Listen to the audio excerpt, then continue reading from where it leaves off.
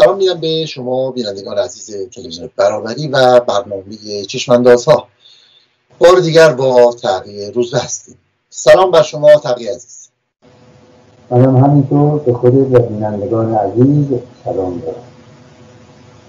هفته‌ای که گذشت هفته‌ای بود با قربانیان وحشتناک کرونا در سراسر کشور. مرگ و میر بسیارانی در کشور به شکل بسیار بسیار وحشتناکی در همه جا گسترش پیدا کرده. بیمارستان ها پر و حتی پارکینگ ها از بیماران پر شده. زالی رئیس ستاد مقابل با کرونا در تهران از پنهانکاری های اولیه مرگ و میر و مخالفت نادرست با واردات واکسن صحبت کرده و حتی خبرگزاری ایرنا صحبت‌های زالی رو تقطیع شده و انتخابی می‌بینه و برآورد می‌کنه که قربانیان واقعی کرونا 2 برابر قربانیان در واقع آمارهای رسمی باشن. تو همین 24 ساعت گذشته نزدیک به 600 نفر در کشور جان دادن. به قول یکی از کادرهای درمانی که گفته بود که حرفای زالی به تنهایی در یک کشور نرمال به تنهایی برای کنترل شدن یک کشور کافی بود، از صحبتهای زالی نتیجه میگیره که باید پیگیر یک نسل کشی بود که حکومت اسلامی در واقع با سیاست کروناییش در پیش گرفته و از ظریف و برخی دیگه از مخالفت‌های برخی از نهادهای مهم با ورود واکسن‌ها 2 میلیون واکسن رسمی برای در واقع طرح مشترک با چین و روسیه، طرح مشترک حتی با کوبا صحبت میکنه و از ممنوعیت واردات و میگه که یک نهاد مهم مانع از در واقع ورود و خرید واکسن ها شده و مسئله در واقع بگونه‌ایه که همه از تأخیرهای بزرگ و یک سیاست وحشتناک در این رابطه صحبت میکنن و میگن که حتی وزارت بهداشت مانع از ورود واکسن توسط بخش خصوصی و حتی رئیس اتاق بازرگانی شده و ظریف از واردات 20 میلیون واکسن اروپایی میگی که همه چیزش فراهم شده بود اما یک نهاد حکومتی با اون مخالفت کرده و میگه من نمیگم کدوم نگذارید از سکوت پشیمان شدیم و بپرسیم اولین بار چه کسی در دولت بحث کرونا رو مطرح کرد و چه پاسخی داده شد و همه در واقع نشانه های یک سیاست قتل عام بزرگ در ارتباط با کرونا است. همزمان ما دادگاه 3مین روز از دادگاه نوری رو حمید نوری در استکهلم رو داریم که بیش از 100 نفر از شاهدین و شاکیان در اون در واقع در این دادگاه حضور خواهند یافت. 3 روز اولیه 3 روز بحث درباره جنایت‌های حکومت اسلامی، موقعیت نوری، موقعیت‌هایی که هست و خواندن در واقع دادخواست‌ها بود و تظاهرات گسترده ایرانیان در مقابل دادگاه و انعکاس وسیعش در رسانه‌های بین‌المللی. توی همین هفته همچنان در واقع مسئله بنبست مذاکرات اتمی، فشارهای بین‌المللی برای بازگشت رژیم به در واقع این مذاکرات رو شاهدیم و انتخاب کابینه رئیسی، انتخابی که با یک سوالات بسیار بسیار فراوانی روبرو شد. از انتخاب عزت الله زرقامی رئیس رادیو تلویزیون حکومتی به عنوان وزارت میراث فرهنگی گرفته تا منصوبان سپاه از حسین امیر عبداللهیان در وزارت خارجه تا علی اکبر مهرابیان که وزیر نیرو و بسیارانی که در واقع تا حد خیلی خیلی زیادی هم در واقع فرماندهان سپاه پاسداران و نیروی قدس سپاه هستند و هم از وزرای دولت‌های دهم، دولت احمدی نژاد در این دولت، کسانی رو به عنوان مثلا وزیر کار و مطرح کردن مثل حجت عبدالملکی که از یکی از طرفداران اقتصاد نولیبرال و به اصطلاح میخواد مانع این موانع مقررات زدایی ها و اینها رو از در واقع برداره و استثمار رو تا حد زیادی به عنوان یک اقتصاد نولیبرال سازمان بده. همه در واقع بحث های بسیار جدی هستند که در این دوره شد و انتخاب جنجالی شهردار تهران و که خودش یک با نشانه های روشنی از موقعیت این دولت به اصطلاح جدید هست که کاملا تابع شخص آیت الله خامنه‌ای هست. و مسئله افغانستان و جولان طالبان در گرفتن شهرهای مهم افغانستان و عقب نشینی های بسیار سریع نیروهای دولتی از همه مواضعشون. بسیاری از شهرها در محاصره‌اند و بسیاری از شهرها حداقل 10 شهر تا امروز توسط طالبان در واقع تسخیر شده با کشتارهای بزرگ، با سیاست نکاح و فردگی زنان، با سیاست‌های وحشتناکی که معلوم بود در واقع به اجرا خواهند گذاشت. کنفرانس دوحه در حالی انجام میشه که نماینده طالبان گفته که اینجا هیچ تصمیم گیری نمیشه، ما اینجا اومدیم فقط حرفا رو بشنویم و بریم.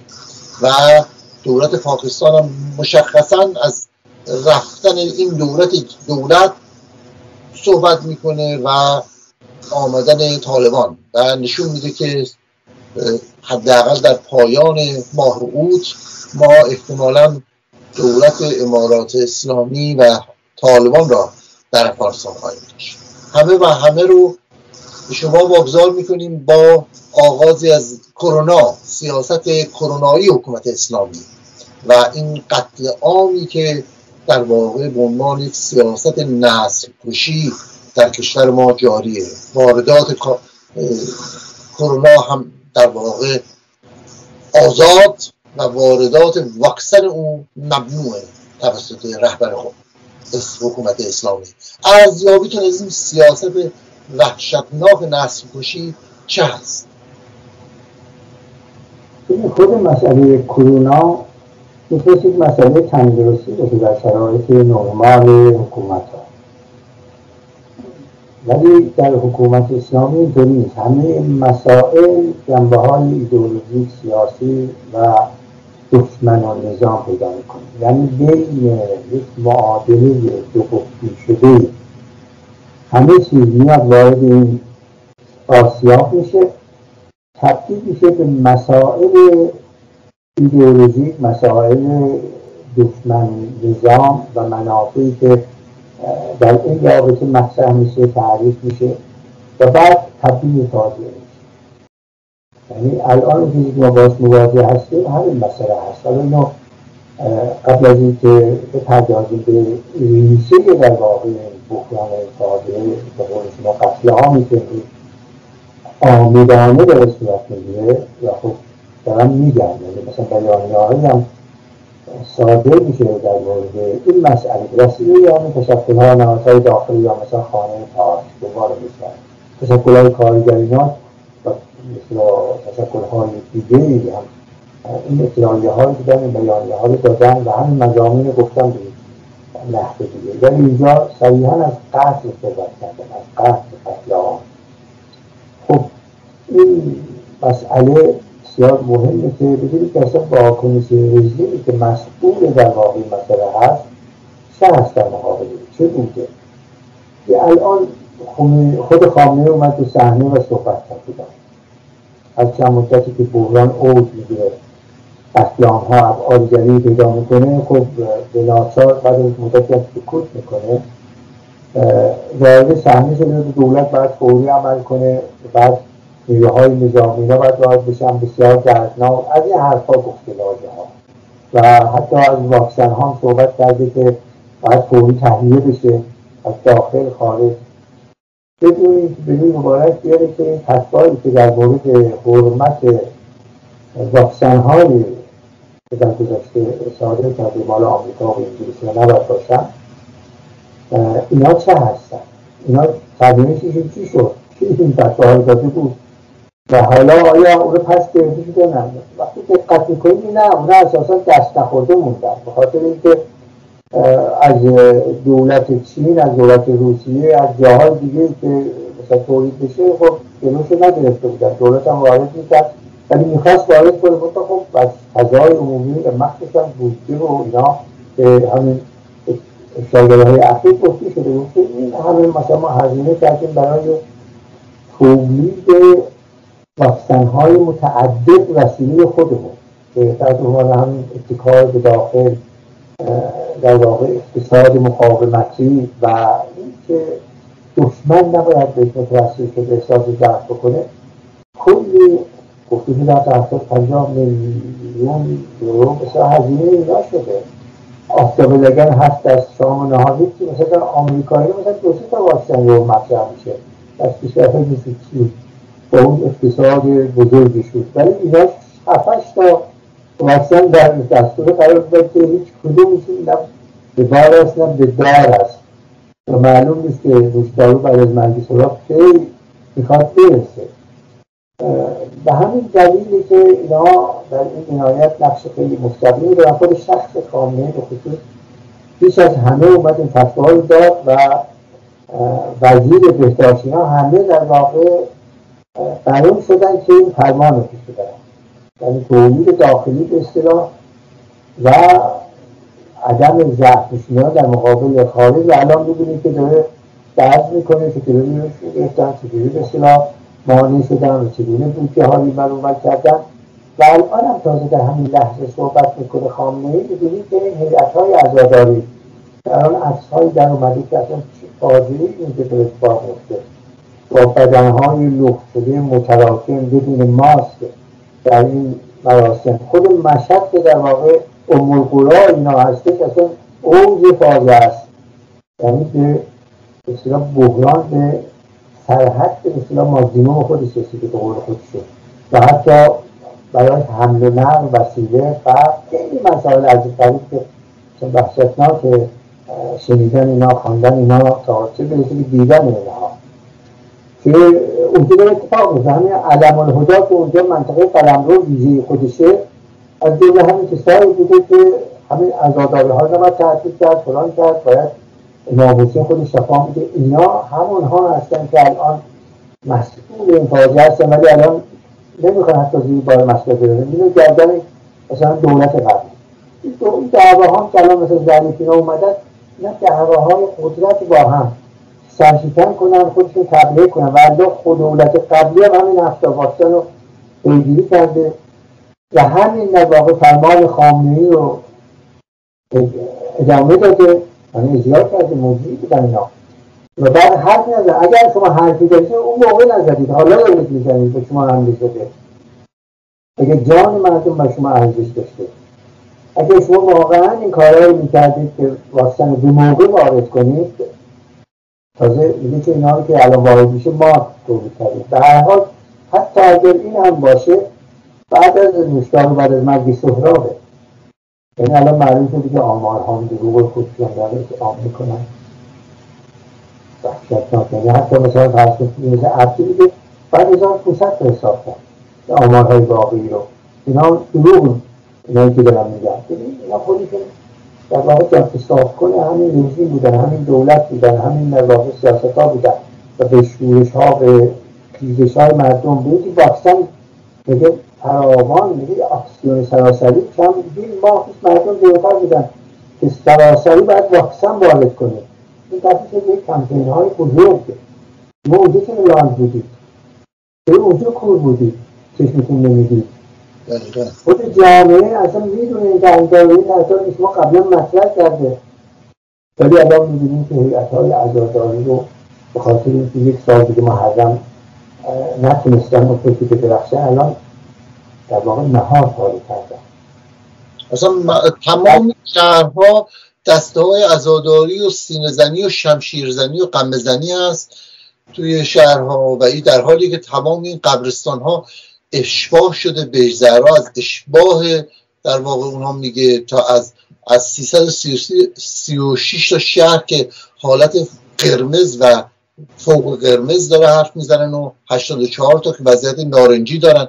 هیچ شهر آبی در کشور وجود نداره که در واقع باشه و این در حالی که به قول وزیر بهداشت میاد گردن و همواره میندازش به گردن دیگری، کسانی که دوستانی که منظورشون روسیه و چینه ما رو از وسط راه رها کردن و نمیگه که چه تقلباتی در اون در واقع ورود اولین محموله های واکسن توسط روسیه به ایران انجام شد، چقدر گم شد، چطور به جایی که به کسانی که به این به اصطلاح کارمندان و پرستاران وزارت بهداشت بزنن و دکترها رفتن دادنش به نهادهای امنیتی و گم شدن بسیاری از اونها اصلا مانع شد که بخشای بعدی وارد بشه، در حالی که آرژانتین که اون ور دنیاست بیش از ایران چندین برابر ایران همین واکسن های روسی رو استفاده کرد یا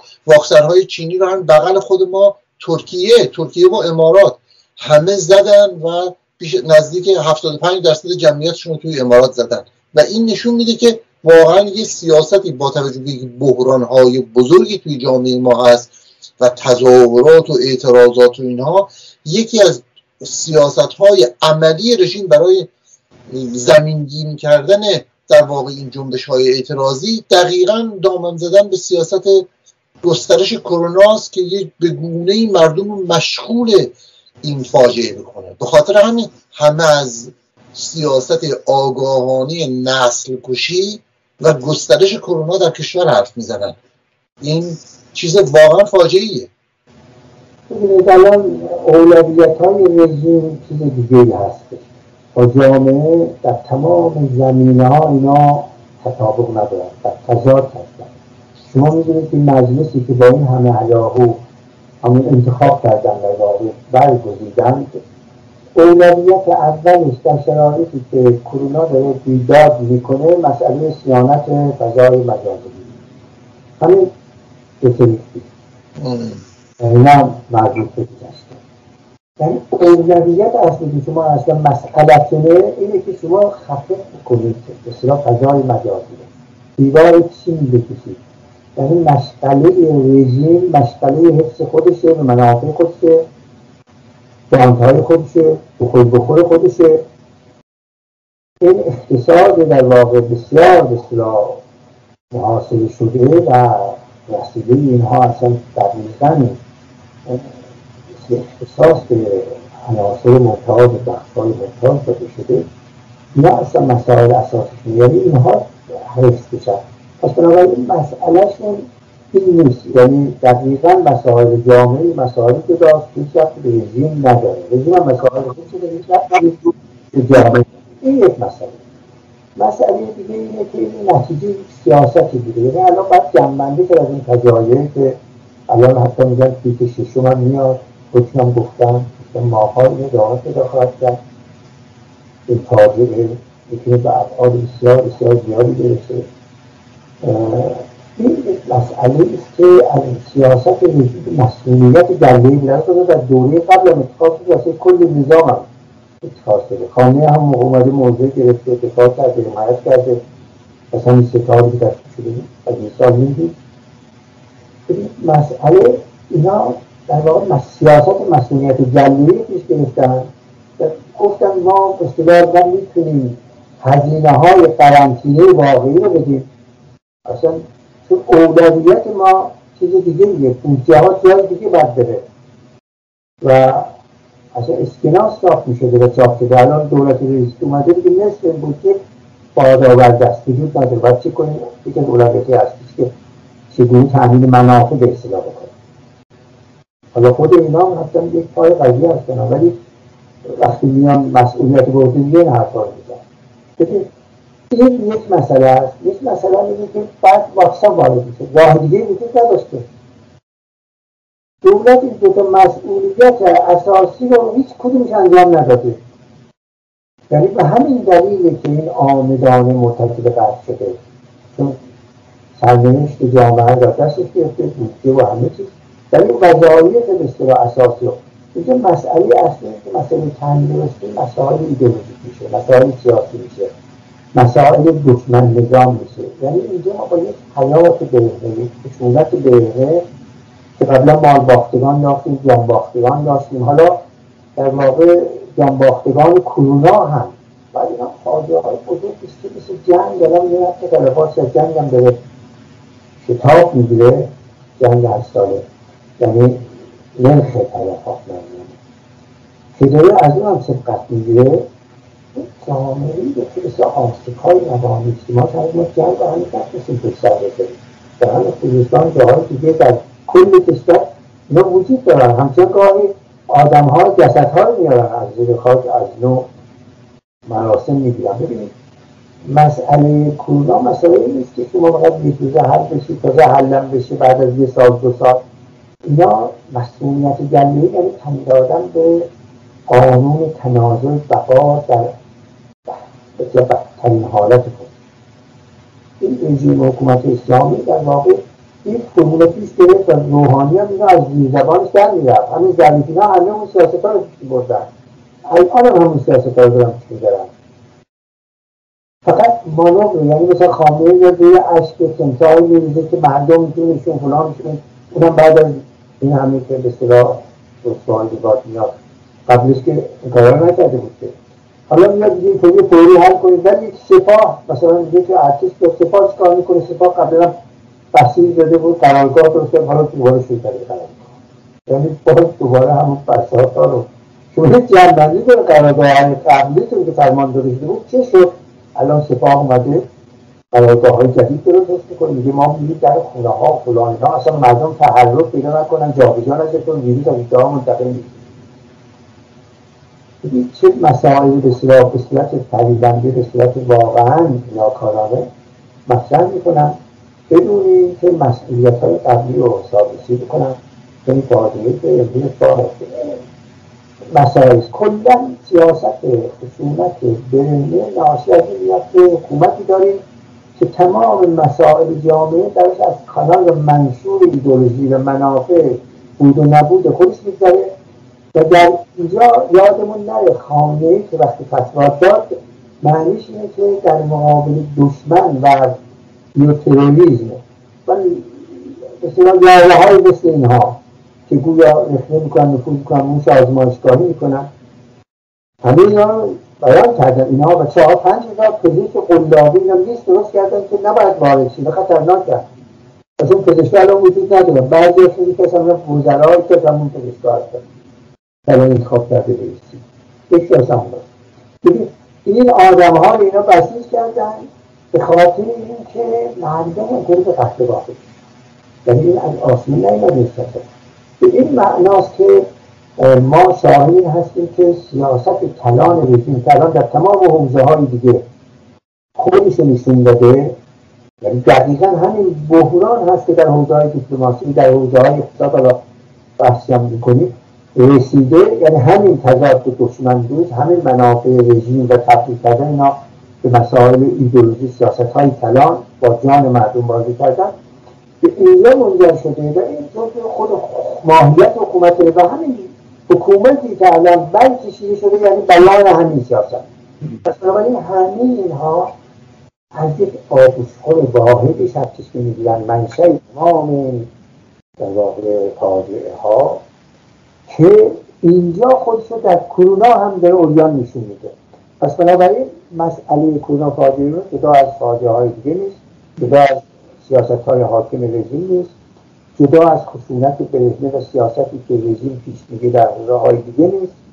همه اینها یک آبوشخور دارن و دارن به هم ملحق میشن به یک سیاست در واقع نابود کننده است که حکومت اسلامی همچنان از قضا حکومت جدید و بلور ادامه همین سیاست هست.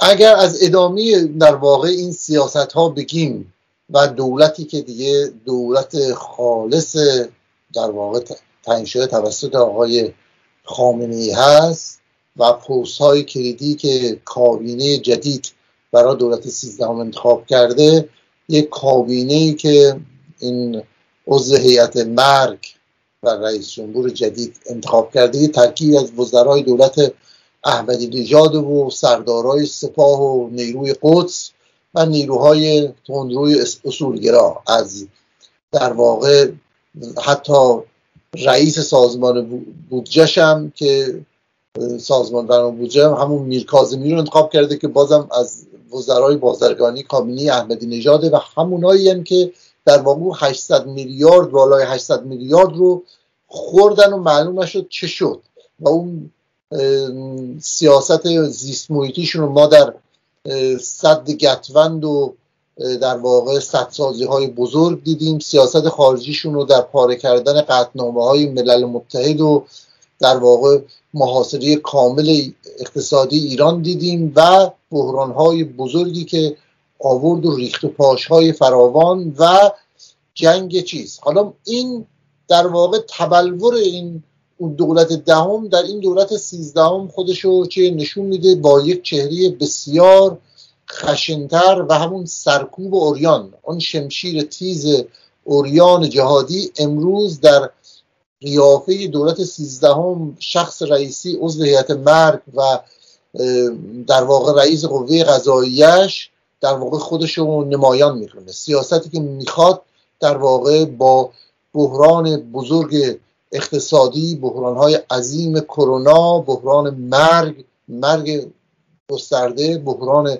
روابط خارجی، بحران زیست محیطی، بحرانهایی که اعتصابات گسترده‌ای که الان هست. همین الان ما شاهد اعتصاب در واقع کارگران هفت‌تپه هستیم، در میشه گفت 23مین فکر میکنم 53مین روز از چیز رو ما شاهدیم، در واقع حرکت کارگران پروژه‌ای نفت و شاهد اعتصابات آموزشگران نهضت سوادآموزی هستیم و اعتصاب کارگران هفت‌تپه هم که ادامه داره و این 31مین روز از اعتصاب کارگران هفت‌تپه است تا همین امروز 21 مرداد که همچنان روی مسئله پرداخت حقوق معوقه، بازگشت به کار همکاران اخراجیشون، تمدید قرارداد کارگران بخش دفع آفات، واکسیناسیون کارگران و تعیین تکلیف شرکت و اعلام لغو واگذاری به بخش خصوصی تاکید میکنن و در واقع حرکت‌های اعتراضی همچنان علی‌رغم در واقع تعیین دولت جدید و اینکه دولت به مجلس معرفی شده ادامه داره. این رو ارزیابیتون از این دولت چه هست و چشماندازهایی که هم در ارتباط با روابط خارجی و ادامه مذاکرات با 4+1 یا 5+1 هست، اون چه هست و چگونه میخواد با این بحران ها مقابله کنه؟ آیا اصلا امکان واقعا مقابله با این بحران ها رو این حکومت داره یا ما با بحران بزرگتری و ترکیب دیگری روبرو خواهیم بود؟ خب خودت گفتی دیگه، همه مسائل رو اینجا گفتی، جوابی در من الان نمونده، ولی به هر حال من تکرار میکنم که این کابینه رو در واقع ادامه همون کابینه در واقع همون احمدی نژاد به یک تعبیر دیگه و همینطور این کابینه در واقع از آستان قدس گزینش شده، همینطور اصطلاح از نهادهای موازی و دولت موازی و اقتصاد موازی گزین شده میگن و همینطور اصطلاح از سپاه و سرداران و امنیتی ها شده، به طوری که مثلا وزیر کشور که وزیر خیلی مهمی هست وزیر تمام استانداری ها و کنترل کشور و وزیر دولت رو در عمل میکنه. خب این وزیر کشور ما شاهد هستیم که چگونه یک نظامی هست، فرمانده قدس بوده، فرمانده دفاع بوده و هزاران پست دیگه. حتی مسئله آرژانتین اصلا متهمه و جزو ممنوع فرودها اسمش به لیسته در کنار خود رئیسی و یعنی معلومه که این بسیار دولت ولی این مقابل سنشون و بسیار میانگینشون رو نسبت به گذشته این گزینش کردن که کمتر بشه که اون شعاری که مرحله گام دوم خامنه اومده جوان در واقع اونم یه معنی پیدا بکنه دوتی چند سالی بعد ولی آدمایی هستن در واقع کاملا به قول خودشون جهادی و پر انرژی که بتونن کار کنن مسائل و اونا رو با انرژی حکم کنن.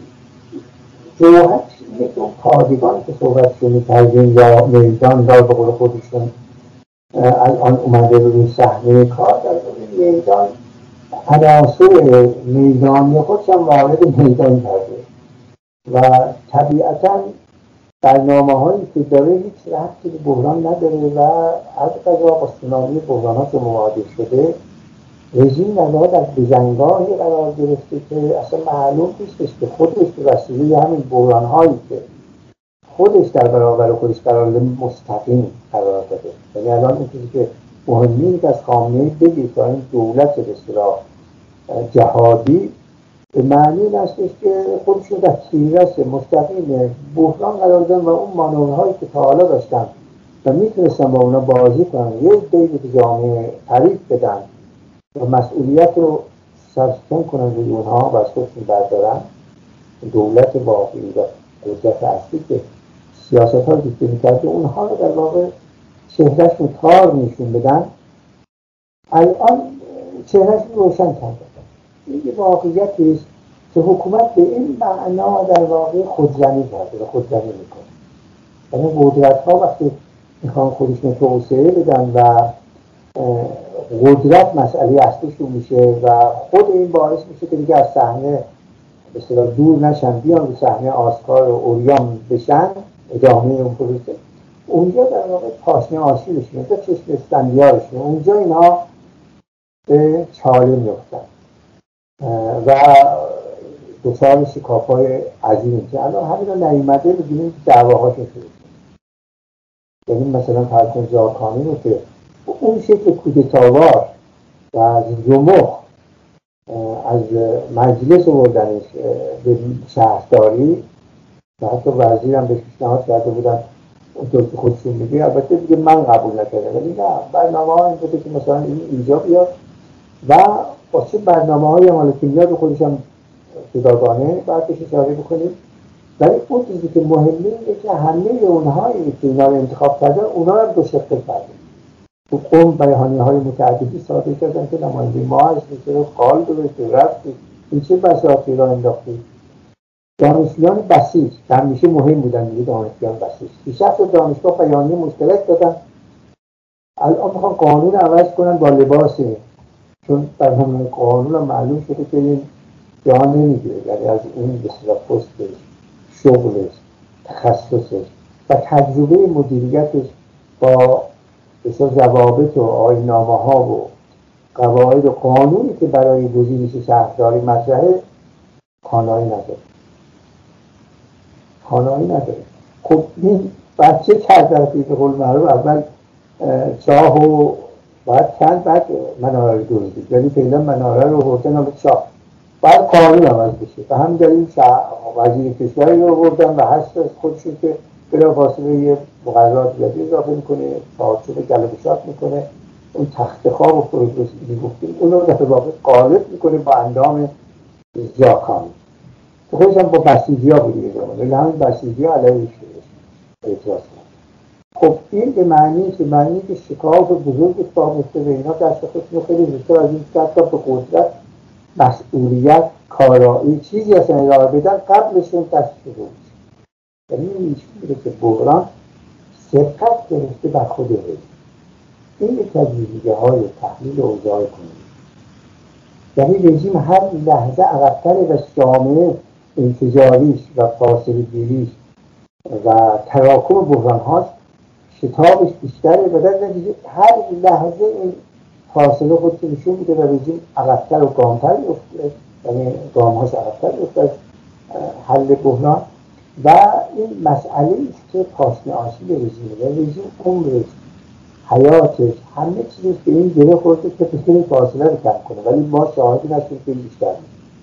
خب در این چنین شرایطی شکاف‌ها وقتی به اینجا میرسه، بسیج فردا ممکنه به خود سپاه هم برسه، به خود پایه‌های اجتماعی هم برسه و در واقع اون قدرت اصلی، هستی اصلی هم دچار شکاف میشه. حالا این از یه طرف دیگه اومده با یک اصطلاح امامزاده‌ای که میخواد معجزه بکنه، ولی واقعی معجزه در اساس کلان شهر تهران میخواد الگوی اسلامی جهان اسلام بکنه. و بعد همونطور که دوره احمدی نژادی کردم، فضاهای جدیدی برای هیئت‌های مذهبی، برای چهره مذهبی نشون دادن به شهر برنامه شد. یعنی برنامه تمام اینها خلاصه که بکنی اینه. البته بخورم که اختصاص بدن به اون به اصطلاح شرکت‌ها، کمپانی‌ها، به اون وقایع کارها که مرها شهر تهران از این تو زیاد داره دیدن، بودجه‌هاش فلان، مالیات مردم گرفته میشه ولی اینطوری خرج میشه. خب اینا هم هست، بخورهای خیلی زیادی هم اینجا هست و بعدش هم سکوی پرشی برای مثلا ریاست جمهوری بعد مثل احمدی نژاد اینا. این پروسه در واقع اینا هستن.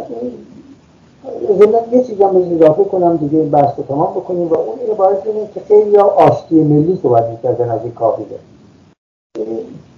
مبتدأ بود که همون موقع معلوم بود سیاست‌مدارا چقدر از اون واقعا بیرن، چقدر ترسن، تیپایی مثل زیدآبادی‌ها، عبدی‌ها، اصلاح طلبان دیگه، صلاحیت پیشه‌ها، همه اینا میگفتن اینا میان قدرت یک دست میشه مجبور از این کارهایی که نمیذاشتن دیگران بکنن خودشون بکنن. خودشون که نمیان کارهایی که دیگران نمی‌کردن و نمیذاشتن بکنن، که خودشون کارهایی که میخواستن بکنن و نمیشد بخوام بکنن. یعنی اینا مثل در واقع اصلا عوضی دیدن این تحلیلگران بزرگ هر روز رسانه‌ها هم پر میکنن که داخلی ها سوادشون اون گفتگیشون در این حد واقعا همه اینها رو ما می‌بینیم که چه هستن. اینها رسانه‌ها اینا رو میارن صحنه هر روز هم با آبتاب مقاله میزن مطلب میزن یا مصاحبه میکنن. مسئله بسا این است که این حکومت نیامده اولا شکافشون باید باز کرده، دوما خود این در واقع ماهیت برنامه‌هایشون داره رو میشه. یعنی کمینی گفته ما قبرستان شاه درست کرده، ما بهشت درست میکنیم. بهشت دارن درست میکنن، همین کرونا، همین بحرانها نشون میده که بهشتی که اینا میخواستن درست کنن چه از الان داره محصول میده دیگه نسیه نیست. خب این واقعیت است، ما باز مواجه هستیم و به نظر من خیلی مسئله به اصطلاح بحران داره فاز جدید میشه و به یک معنا در بحث قبلی یا بعضی از نوشته‌ها اشاره کردیم. نوع شام آخره، یعنی اون هنر مثل شام آخر صلیب کشیدن در واقع خود رانده شدن به این سنگه که شما بحران همین لحظه در قابل بیشتر میشه و خودت هم به صحنه هست که پاسخگوی مستقیم میشه. این یعنی پارادوکسی که نابود کننده است و میتونه در مسیر خودش در بره. این البته از این نابودی چه در بیاد، از این ویرانی چه در بیاد، الزاماً چیز خوبی جز این که کنشگری‌ها و برنامه‌هایی بتونن نقشه آفرینی کنن ممکن در نیاد، ولی اون چیزی که قطعیه همینه که این بحران در واقع متلاشی کننده است. بس کنونی رو متلاشی میکنه. این که از دلین جرده بستگی به کنشگران، به فعالین، به آگاهین، به استفاده از تجربیات گذشته، به بهره‌گیری‌ها و نقشه‌هایی که باید پیش برده بشه.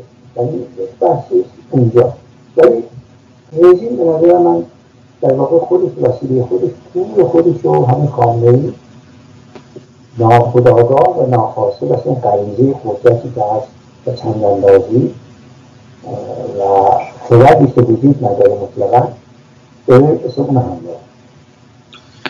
توی این فاصله در واقع همزمان با انتخاب رئیسی و در واقع تعیین کابینه‌اش و بنبست مذاکرات، تا حد زیادی بنبست مذاکرات با 4 ولایت، ناروشنی‌های بسیار در این رابطه، ما شاهد در واقع دادگاه حمید نوری، یکی از عاملان قتل عام زندانیان سیاسی در گوهردشت در استکهلم هستیم و در واقع این آغازی بر یک محاکمه در واقع طولانی 9 ماهه حداقل با شرکت 100 تا از شاکیان و شاهدان این قتل عام. برای ما روشنه که اون یکی از عوامل دادیار زندان بوده و یکی از عوامل اجرای دستوری که یا همراه کنندگان دستور قتل عام. ارزیابیتون از این دادگاه و مسائلش چه هست و چقدر میتونه تاثیر بذاره به روی رابطه دولت رئیسی و حکومت اسلامی با اروپا و جهان ما؟ حکومت اسلامی میگه آب و از سرگذشت که یک نوچه سری من نمیتونم یه شعار بدم و همینطوری مسائل واقعیت اصلا خود در واقعیت مرد اصلا اومده حکومت داره رژیم اگر یک جو بکنه به طرز عقل میداد خیلی میداد آیدگی میداد خب باید این کار نمیداد و اونم که نمی کنه مثلا وزیر کشوری رو بودی که اصلا نمیتونه مسافرت کنه و الان جزو به صلاح نیروهای اندازها تحت تحقیق عنایت کرد پلیسی وزیر پس بنابراین برای یه رژیم بوده یک چیزی باید روشن کنه مثلا دادگاه تأثیری بر رژیم نمیذاره رژیم اصلا همه اینا رو میدونه و کار که از اینا گذشته بعد عنایت کارتر از این انفاس که داره به سمت اون بر حرکت میکنه نه به سمت ایشون دارن که من نبودم من فلان اینا اصلا این مراحل از ما گذشته ولی برای جنبش مهمه برای منزوی کردن رژیم مهمه برای اینکه اپوزیسیون بتونه اینجا یه بلوغ یه خردی از خودش نشون بده درسی بیاموزه اینو به قول معروف مکتبی بکنه برای بازسازی خودش مهمه یعنی اینا ظرفیت هایی هستن که وجود داره ولی آیا اپوزیسیون این کار خواهد کرد؟ خود این هم یک موضوع این اپوزیسیون هایی که ما دیدیم اینا که میکنن اینا سر همین رصد کردن شکار کردن تصاحب کردن هم هست این بیماری از جامعه رو برخواسته و اینجا هم خودی نشون میده یعنی دوره های گذشته در حالی که شرایط عوض شده ولی خوب هستن بعضیا میدونیم که بعد اینا رو دور زد اینا رو باید کنار گذاشت بعد نقد کرد بعد انتقاد سالم کرد سازنده کرد در جهت گسترش جنبش داخلی در جهت سفارایی جنبش برای همین بحرانی که داریم صحبت می‌کنیم رژیم اصلا در واقع همه اینها رو به جانش خریده بود مسئله دیگه نداره چرا برای اینکه اسم آخر زده در بازگیری هسته‌ای اینطوری هست در سرکوب اینطوری هست در پیگردها اصلا مهم نیست براش وزیر کی باشه چی باشه اصلا اینا نیست یعنی دیگه مسائل از نگذشته پس بنابراین ما واقعیت که مواجه هستیم اینه که این البته یک مسئله هست ما با انبوه بحرانها مواجه هستیم همزمان با سونامی بحرانها که وظیفه‌مون مضاعف میشه که این برجستگی لازم رو در میان بحرانها زیر نره داشته باشه در این حال ببین اینا کاری است که باید صورت بگیره منتها تا همین حدی هم که اومده خودش رو دستاورد بوده یک اصطلاح پیشروی بوده ضربه بزرگی به رژیم بوده محاکمه در حال یکی از جنایتکاران بوده که افتاده به دام و برنامه قانون بین‌المللی رو اتفاق میفته و این در واقع به خصوص در مورد این که رئیس جمهور مملکت هم در واقع خودش قاتل در رأس قاتل سر قاتله اینا به هم جفتگیر میشن و چگونه میتونه اون جهت هم تقویت کنه و مسئله محاکمه این جنایتکاران به عنوان یک بدیل یه آلترناتیو چشم‌اندازی براش بده آینده یعنی امیدها رو زیاد میکنه و دنیا هم وقتی با ماهیت رژیم اینطور مواجه بشه زمینه آمادگی پیدا میکنه همین سازمان ها ملل قوانین جنبش‌های جهانی در حال تغییر هم دیگه تکاملا متوجه به وضعیت‌های امروز و اطلاعاتی که به دست میاد از جنایت‌های رژیم و اینها کاملا مطرحه که در ابزار جهانی زمینه آماده برای چنین حکومتی چگونه باید محاکمات اینطوری برای جنایتکاران شکل بگیره بوده بشه. به نظر من روحیه خیلی خوبی هم میتونه به جنبش دادخواهی بده و میده و داده و نقش اینا بسیار مهم بوده تا همین جا هم بوده، ولی میتونه افق‌هامون رو بزرگ کنیم، کوچیک نکنیم و همین بسنده کنیم، چون این دادگاه واقعی میتونه نتایج بسیار واقعی هم داشته باشه. قیامت به نظر من کاملا به اصطلاح باید بکنیم، فقط آسیب پذیری‌هاش همینه که یک تبدیل میشه به دعوای این یا اون. متاسفانه این بیماری مزمن و عمیقی هست و به یک دم توان موج میشه استفاده میکنه. همیشه یه حرکت اتفاق بیفته موج‌سوارانی وجود داره که باید اینا زیر فشار افکاری قرار بده سرجاشون بشه. استفاده نداره که مسئله‌ای که امر مشترکه، امر عمومیه، امر جنبشه، امر خانواده هاست، خاوران هست، اینها تبدیل به وسیله بازی ها و نتایج و اردوباخت های اصطلاح کوچیک این یا اونجا. این نباید اجازه داد این افکار عمومی میتونه بکنه، ولی در این حال اینا خودشون میتونن کار مثبت هم بکنن. این مخاطب خودشون هم به همین فجایع بودن، محصول فجایع هم تلفات دادن، زندانی دادن، همه این هستن، ولی در این حال اون جنبه ها باید مبارزه بشه. این جنبه های مربوط به امر مشترک عمومی هست، این ازش پاسداری بشه، حفاظت بشه و مثل نژادی اجازه ندیم سوء استفاده بشه. و نژادی به نظر من خیلی در این مورد منزوی میشه و ما میتونیم خیلی در خارج نیروهای خارج، نیروهای اصلاح پیشرو، نیروهای اپوزیسیون واقعی رزمنده اینا آرایش بزرگی رو به خصوص در شرایطی که بحران داخل خیلی حاد میشه و رژیم هم بخواد خفه کنه همه رو، این صدای خارج بسیار مهمه و تعیین کننده است به نوبه خودش در ادامه وقتی که جنبش وجود داشته در خیاب جنبش نمیتونه جنبش میشه، ولی در کنار وجود جنبش خیلی میتونه نقش آفرین بشه. در مورد زمان شاه ما دیدیم جنبش بسیار کنفدراسیون در خارج که چگونه اصطلاح در داخل تاثیرات خیلی زیادی داشت در زمان شاه. اون موقع جنبش ها وقتی میان روی میدان پشتیبان ها میتونن تازه نقش واقعی پیدا کنن اگر نقششون آگاه بشن، اگر امورات مشکلات یا مهم اجازه نده که مسائل کوچیک عمده بشن، اولویت‌بندی کاذب بشه. این مسائلی است که در این مورد است، ولی در مورد هسته‌ای نمی‌دونم حالا باید فرصتی هست جداگانه باش میشه صحبت کرد.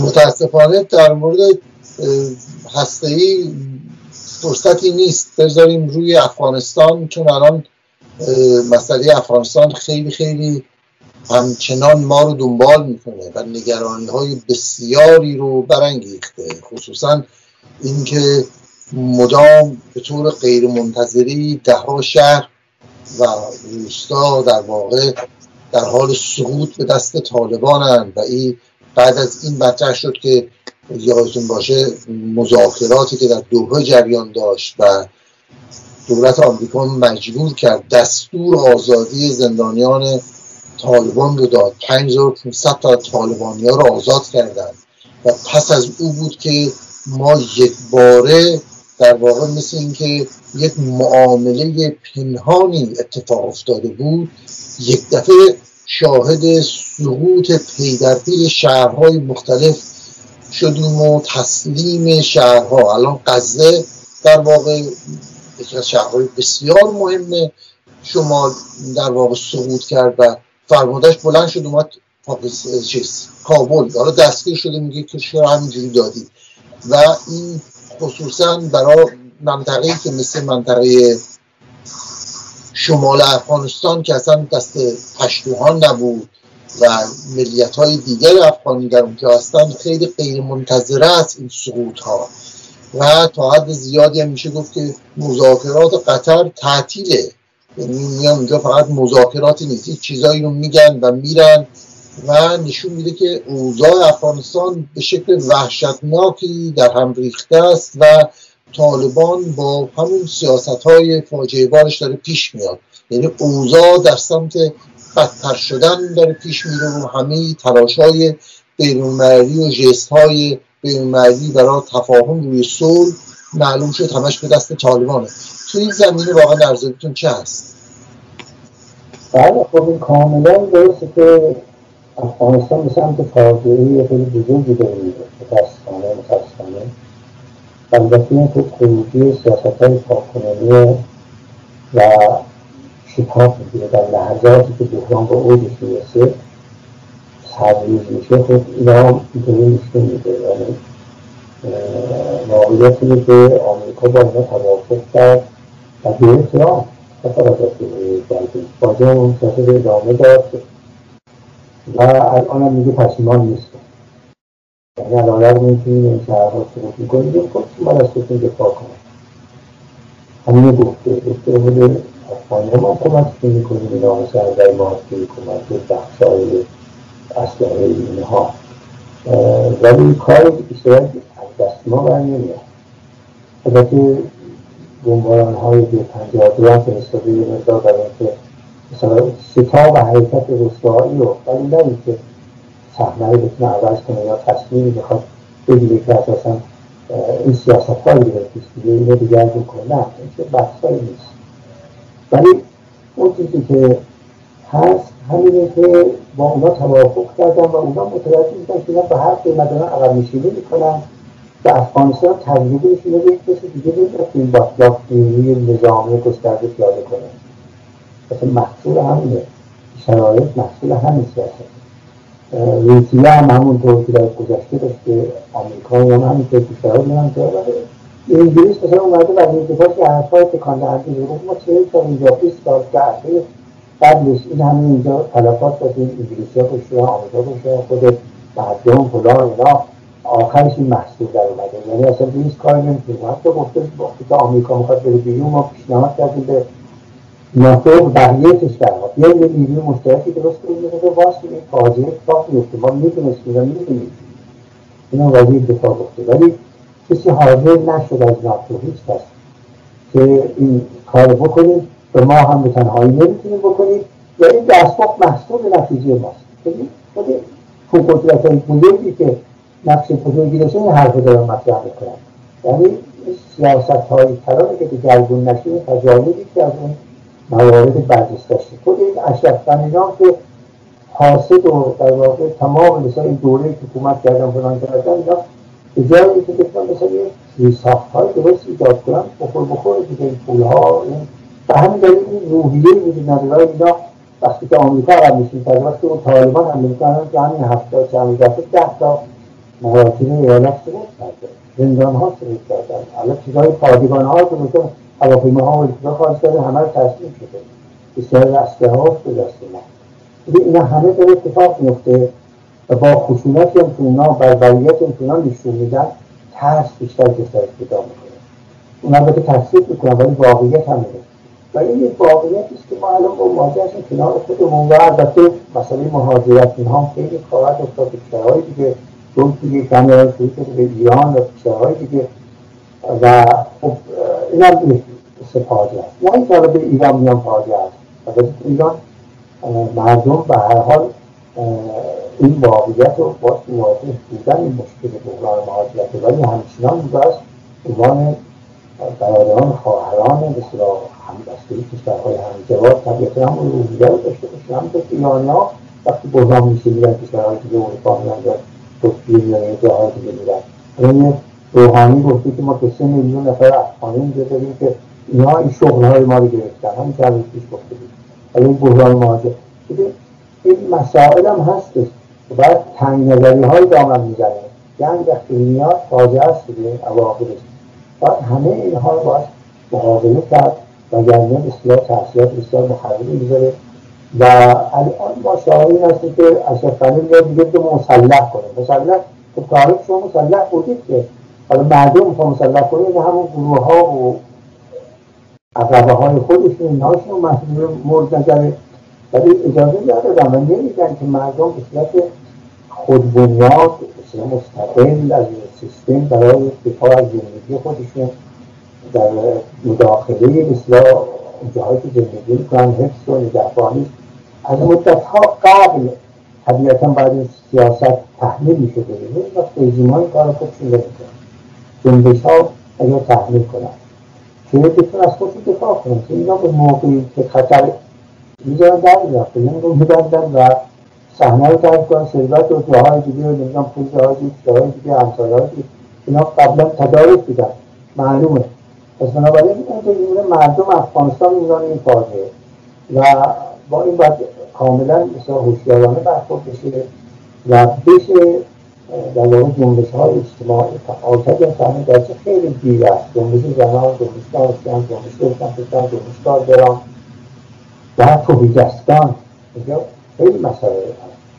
اینها به هر حال باید یه مورد صحنه بگن مردم باید بگن چیزی براشون تصمیم نمیگیره باید خودشون آستیناشون بالا بزنن و سرنوشت خودشون به دست خودشون بگن. اصلا در این شرایط بحرانی دیگه وقتی دیگران در واقع رشدهایشون به بار میرسه یه اصلا همه جای عالمی دارن که نه اهل مقاومت هم نیستن این اهمیت اصولگراییت خیلی بیشتر میشه و ما باید راهی نداریم که اینکه حمایت‌های بین‌المللی جنبش‌های خود افغانستان با حمایت کشورهای دیگه با جنبش‌های دیگه و حمایت افکار عمومی جهانی و حمایت‌های جهانی بتونن این کار خودشون باشن و بتونن در مقابل فاجعه سنگرهای خود از همین حالا علم کنن. وقتی که اینا بیان که قدرت معلومه که چه کار خواهند کرد چه میکنه امتحان هم پس دادن ولی متاسفانه میشه گفت که تا حد زیادی رسانه‌های بین‌المللی و افکار عمومی جهان